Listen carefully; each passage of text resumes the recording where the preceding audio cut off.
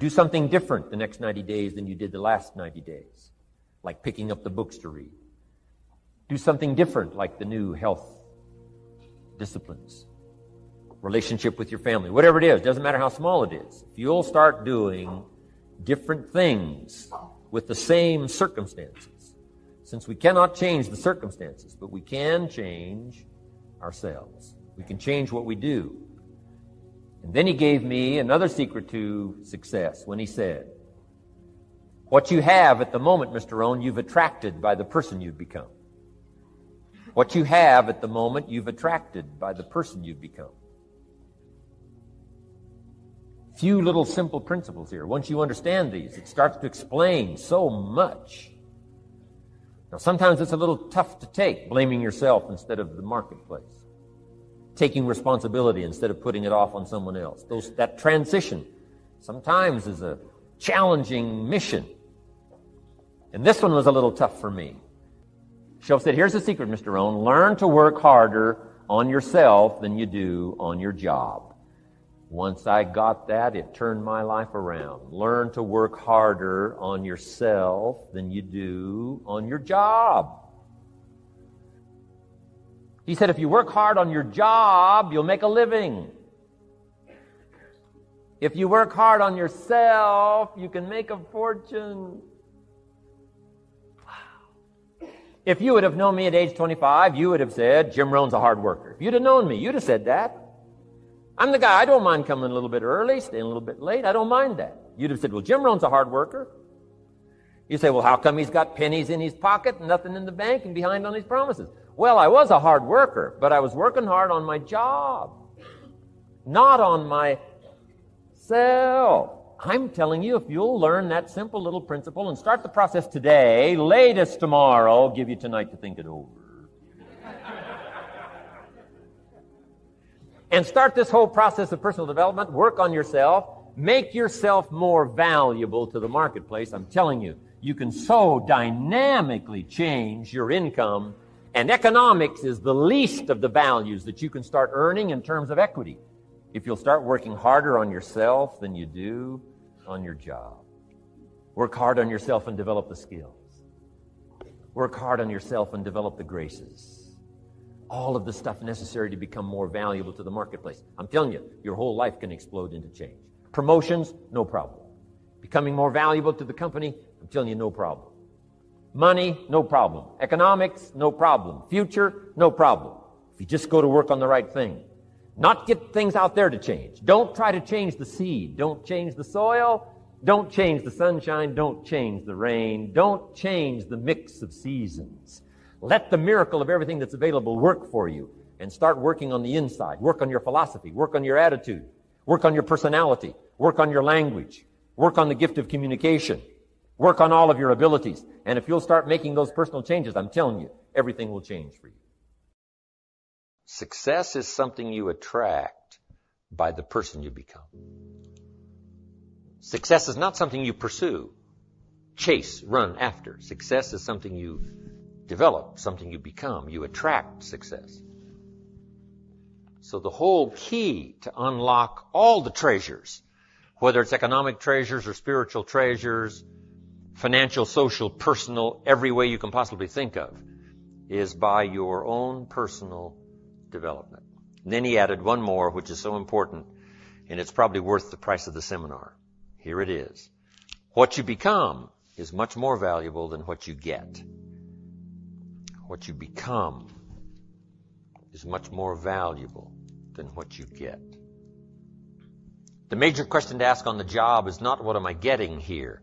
The major question to ask on the job is what am I becoming here? Not what am I getting, what am I becoming? So it's very important what you become. Because what you become attracts. If you become cynical, you attract cynicism. What you become attracts.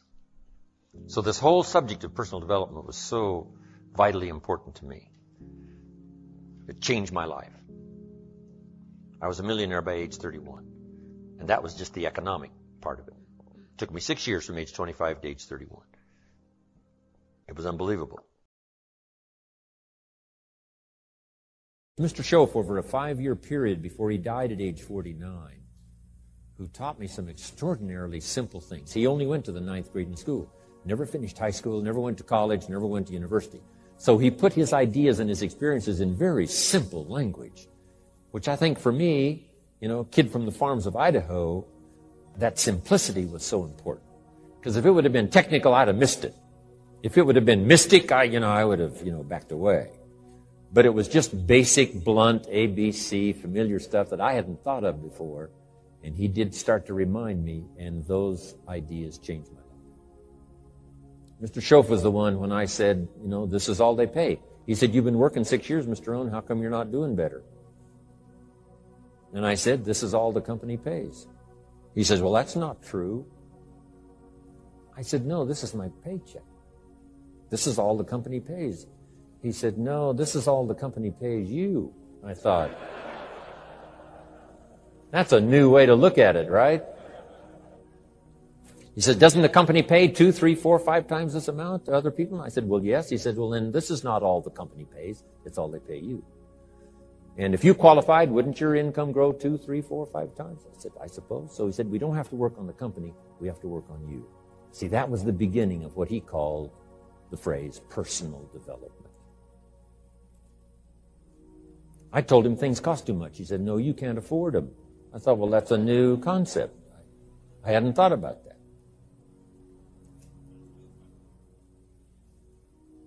We put some of the valuable things on the high shelf, so you can't get to them until you qualify. If you want the things on the higher shelf, you've got to stand on the books you read. Every book you read, you get to stand a little higher so you can get the things on the higher shelf. See, I learned those concepts. It was so incredible. And here was the most important one. Success is something you attract by the person you become. See, that phrase changed my life. Success is something you attract by the person you become. Success is not something you pursue. It's like chasing a butterfly. You can't quite catch it. Success is something you attract by becoming an attractive person. See, those were new concepts to me. I'm just working hard trying to make a living. Here's what he said to me. This changed my life. I got a chance to teach this in Moscow and across Russia. 3 visits, now the 4th. Here's what Schoaf taught me. Profits are better than wages. Nobody taught me that in high school. Nobody taught me that. I went to 1 year of college. Nobody taught me. Profits are better than wages. Wages make you a living. Profits make you a fortune. And how could you work on both a living and a fortune? He said, well, you could start part-time working on your fortune while you're working full-time on your living. I thought, wow. Now, he said, it's fun to get up in the morning. Not just getting up, go to work to pay the rent, but to get up to go to work to make a fortune. First, to make a living for my family. Second, to make a fortune. And he taught me how to make both a living and a fortune. Guess what I did? I learned how to make both a living and a fortune. And I found out anybody could do it once they get the information. And at age 25, I started receiving this extraordinary information. Here's what he said. Your income is directly related to your philosophy, not to the economy. I thought, no one ever told me that. I kept hoping the economy would change. He said, no, your philosophy has to change. I assured him that I had my fingers crossed. He said, that won't help. Then what could I do to change my income and multiply it by 2, by 3, by 5, by 10, and then multiply it by 10 again? What could I do? And he started giving me the disciplines and the process of learning the skills to change my life. This was an extraordinary man. Those were extraordinary times for me, life-changing in every manner that you can imagine, but very simple ABC concepts. Here's what I learned. Not to search for the exotic until you've discovered the basic. And those basic philosophies that he shared with me during that time were life-changing. Now, if you're excited and you're ready to change, Let me give you 3 steps to start life change that can change your life, your personality, your lifestyle. Everything can change. Here's the steps. Number 1, find out how things work. The first key to doing better is find out. To change your life, really, you need ideas. There isn't anything an idea can't change. And Schoaf taught me the major problem is lack of an idea, not a problem. At first, I didn't have any money. I said to Mr. Schoaf, I don't have any money. He said, that's not a problem. Now, see, up until then, I always thought it was. Right? I was confused. He said, no, the problem is lack of an idea on how to create money and wealth. It isn't lack of money, it's lack of ideas. So if you get the ideas, see, you can change anything. Now, to get ideas, you need a constant study of finding out. Now, Schoaf also said, when you find out something that works, put the information in your journal. Don't use your head for a filing cabinet. Put it in your journal so that you can do the next best thing. Repetition, repetition, repetition. Go over it. And if you repeat it, go over it, sure enough, someday, some mysterious day, the idea takes root, starts to grow, and shows up in your bank account, and your dress, and your personality, and your lifestyle. But capture the ideas in your journal. Find out how things work. Schoaf gave me this word for my life change. He said, study. Great word. If you wish to be successful, study success. If you wish to be happy, study happiness. If you wish to be wealthy, study wealth. Don't leave it to chance. Make it a study. Some people just go through the day with their fingers crossed. See, that won't do it. You've got to study the things that can change your economic, social, spiritual, personal life. Now, here's a qualifying phrase. And we'll have several of these qualifying phrases throughout the seminar. Here's the first one. You may not be able to do all you find out. I understand that. You may not be able to do all you find out, but you should find out all you can do. See, you don't want to wind up at the end of your life and discover that you've lived only 1/10 of it. And the other 9/10 went down the drain. Not for lack of opportunity, for lack of information. So that's number 1, find out how things work. Now here's the best human virtue for finding out, curiosity. Make a note of that. Curiosity. Be curious. You might add a word to it that'll help. Childish curiosity.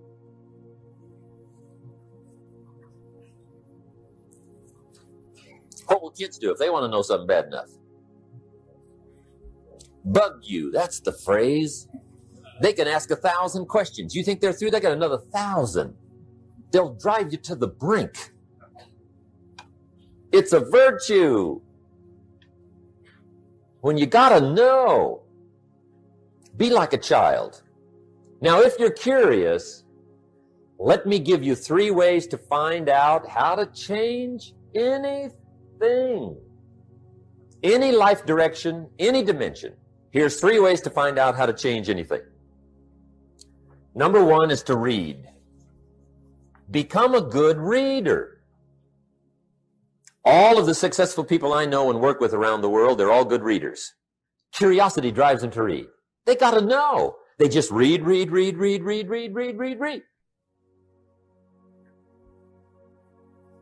Become a good reader. Now, that's my opinion. Listen to the other lecturers and listen to me and make up your own mind. Don't be a follower. Be a student. Okay? I say, really, for life change, you got to read. One way to learn is from your own experiences, but another way to learn is from other people's experiences. See, one book might save you 5 years if you read it. Did you know there's books on how to be stronger, more decisive, be a speaker, be a leader, have a better effect on other people, develop your personality? Did you know there's books on that? And people don't read them? How would you explain that? and they can read. Did you know that hundreds of successful people have written their stories in books and they wrote down how they did it and people don't read it? How would you explain that? The guy's busy, I guess. You know, you get tied up. The guy says, well, yeah, you work where I work, but the time you struggle home, it's late. You got to eat a bite of supper, watch a little TV, get to bed. You can't sit up half the night reading. And the guy's behind on his car payment. Good worker, hard worker, sincere. But you got to be better than sincere and work hard. Otherwise, at the end of your life, you'll wind up cold, stony broke. You got to be better than a good worker. You got to be a good reader. My opinion. Now, you don't have to read half the night. Okay? Although if you're broke, that's not a bad place to start, right? Get on with the cure. But put this in your notes, 30 minutes a day. Just devote 30 minutes a day to reading. Stretch it to an hour if you can. But at least 30 minutes. 30 minutes a day. Read something positive, something challenging, something inspirational, something instructional. At least 30 minutes a day. And here's the next clue. Every day. Don't miss. Once you set this up, just don't miss. Miss a meal, but not your 30 minutes. Because you can get along without some meals, but you can't get along without some books. There's a Bible phrase that says humans cannot live on bread alone or just food. It says the next most important thing to food is words. Words nourish the mind, makes us different than animals and dogs.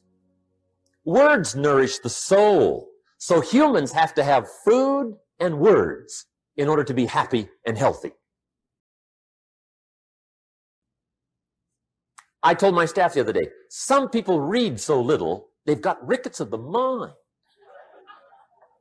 They're undernourished mentally.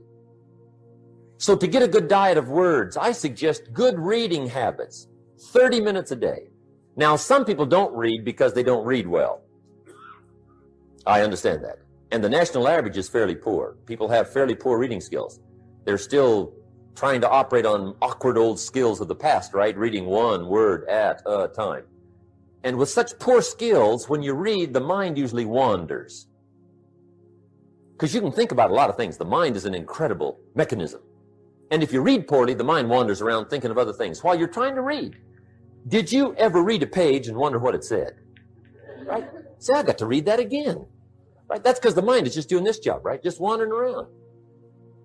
Did you ever read yourself to sleep? See, that's another problem. The mind says, who needs this? Just shuts off, right? Poor skills. Or a guy looks at a book, 500 pages, and says, no use starting, right? I mean, I'd never get through this one. Anyway, in our weekend seminar, we take a whole section, about 2-3 hours, and we go through reading skills. How to read a book a day is the title of that subject. And I'll tell you what, if you can read a book a day, it'll change your whole life. I mean, a book a day will change your whole life. Expose yourself to a whole variety of things. Spiritual, moral, personal, economic, history, geography, everything. I mean, you can really change if you read a book a day. So you might want to attend the weekend, get in on those reading class skills. It's incredible. A book a day will change your life. But hey, whether you read slow or fast, or whether you read awkwardly or whether you read well, here's the key. Read. Don't miss. Here's what reading is. Reading is tapping the treasure of ideas. That's what reading is. Tapping the treasure of ideas. And ideas can change any part of your life. And if you've got a good excuse not to tap the treasure of ideas at least 30 minutes a day, or spend the money and get the books, I'd love to hear it. Some people have excuses you wouldn't believe. I say, John, look, I got this gold mine. I got so much gold, I don't know what to do with it all. Come on over and dig. John says, I ain't got a shovel. I say, well, John, get you one. He says, you know what they want for shovels?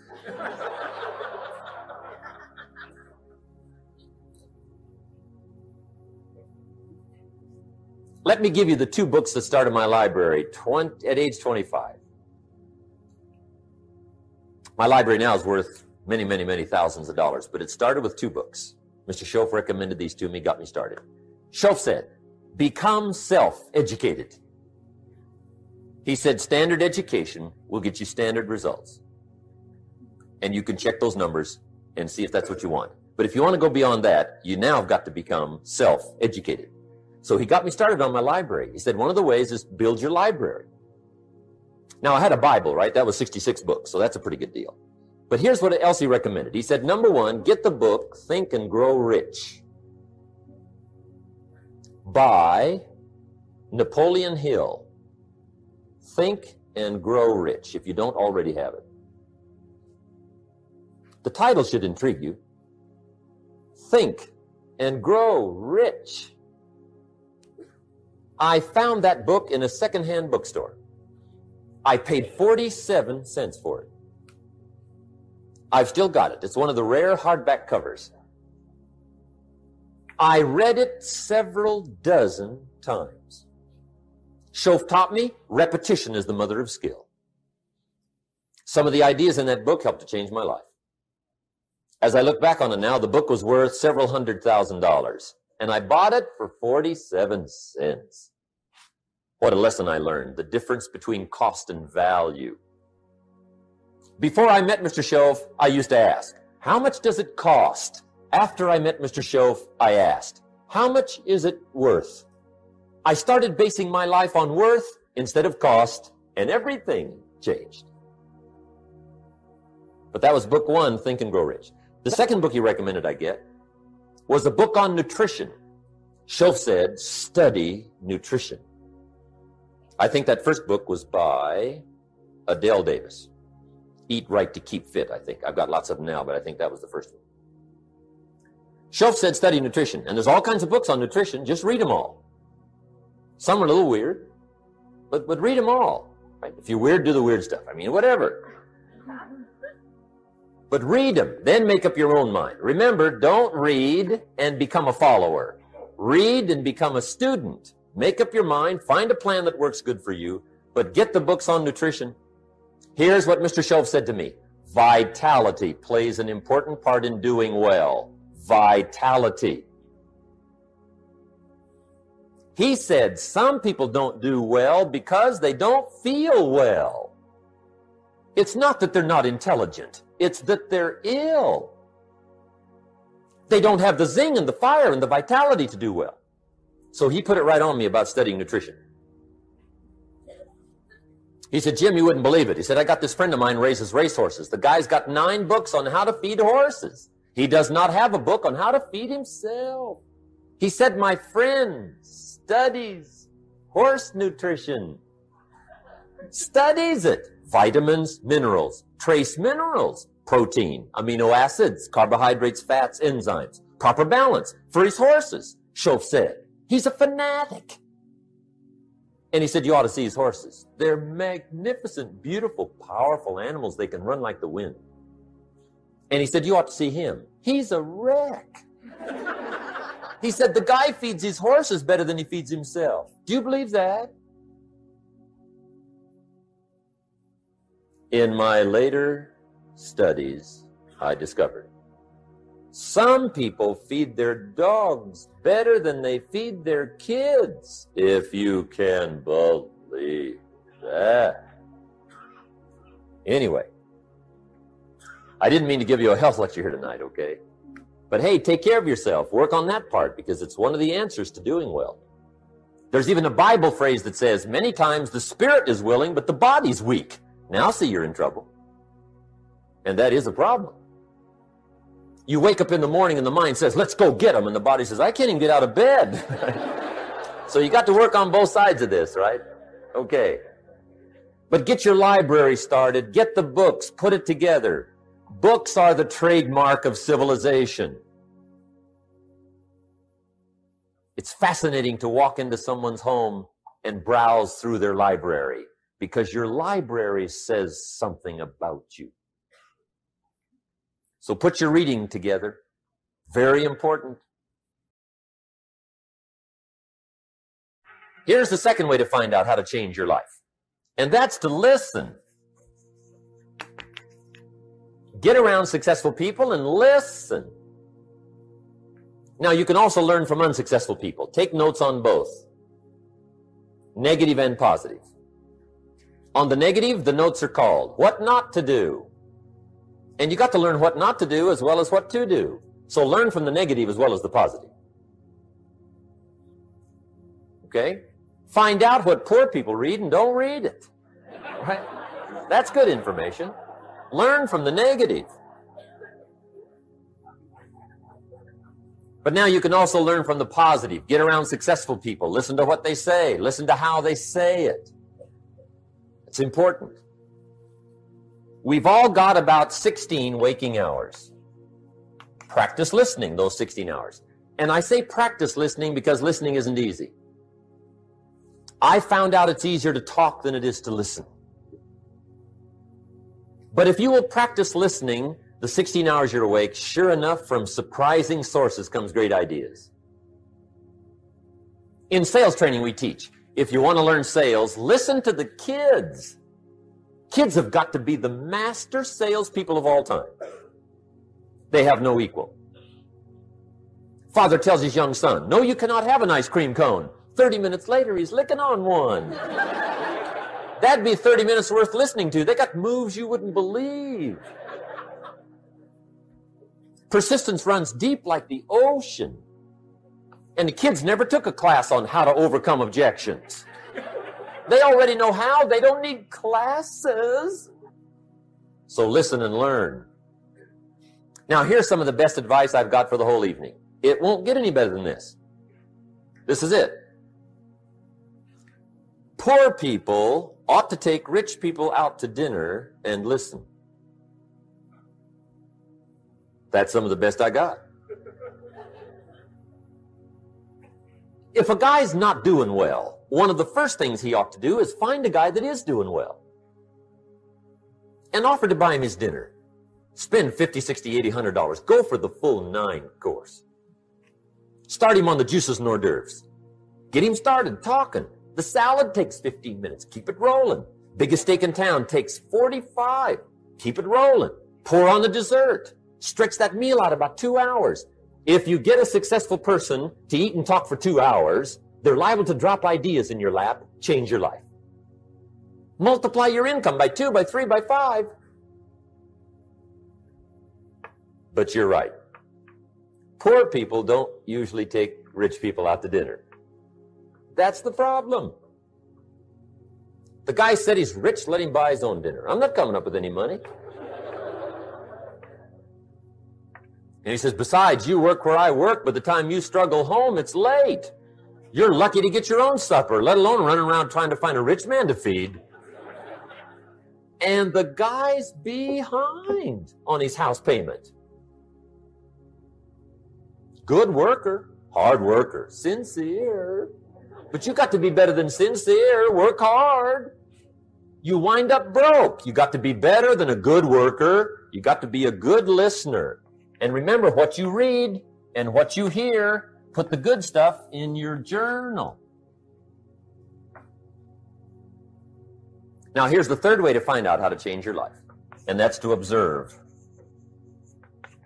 You can pick up a lot of ideas just by watching. Get around successful people and watch. Here's why. Success leaves clues. Watch how the man shakes hands. Watch how the lady responds. People who do well do certain things over and over and over and over. And if you're clever, you can pick them up. Watch it all. If a guy's making $10,000 a month, I'd watch how he walks. Maybe that's it. Copy his funny little walk. Somebody says, well, that's kind of a silly walk. Say, it's 10,000. I haven't got the money yet, but I got the walk. It's bound to start somewhere. What I ask you tonight is to be unusual and be a good observer of what's going on. You can pick up ideas that can change your life starting tomorrow. Just be a more careful observer. Now remember, there's two ways to see. One is called sight. See with your eyes. The other one is called insight. See with your mind. See with your eyes, you'll see things. See with your mind, you'll see answers. Put your eyes and your mind to work. And the best advice on developing sight and insight is pay attention. Don't miss anything. In the weekend seminar we teach, one of the greatest fatalities to success is preoccupation, lack of concentration. The guy's mind wanders. See, you wind up average. You've got to learn to zero in and concentrate.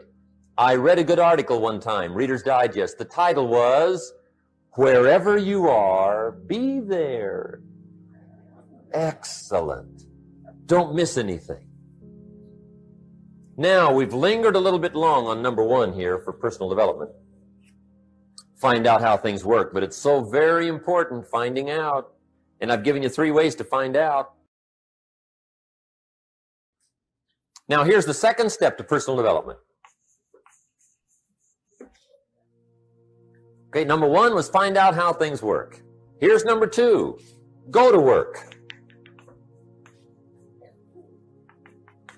You must now take action on what you found out. In doing business around the world, we call it game plan. Put together your game plan. One of the major things we teach on the weekend seminars, game plans. How to game plan your office. If you're in sales, you need a game plan. Kids need a game plan. You need a home game plan, social game plan, a business game plan. Everybody needs game plans. Financial independence, game plan. Your investment, game plan. Don't think in your head. Put it on paper. Don't operate out of your mind. Operate from paper. I often ask somebody, what are you going to do the next 6 months? And somebody starts to tell me. I say, no, don't tell me. Show me. Show me your game plan for the next 6 months. Then I can look at things and maybe I can help. But you got to operate from paper. Put it on a game plan. Take action on what you found out. Now here's the best word I know of to go with action. Massive. See, that'll change everything. Massive action is called the cure-all. If you're going to make calls, make a few thousand. If you're going to make contacts, make a few thousand. If you're going to knock on doors, knock on a few thousand. See, that'll change everything. Here's the language of the poor. I'll try it a time or two and see what happens. It's the way poor people talk. The guy says, well, I'll give it 30 days. 30 days. You could guess his bank balance. You've got to have a better game plan. So here's one of the major things to do starting tomorrow. Take a look at your game plan. If it isn't loaded with massive action, change it tomorrow. Action.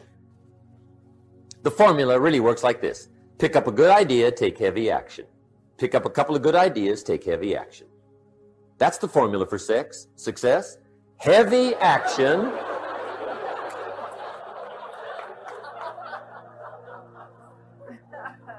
It's a good thing we can edit all this, right?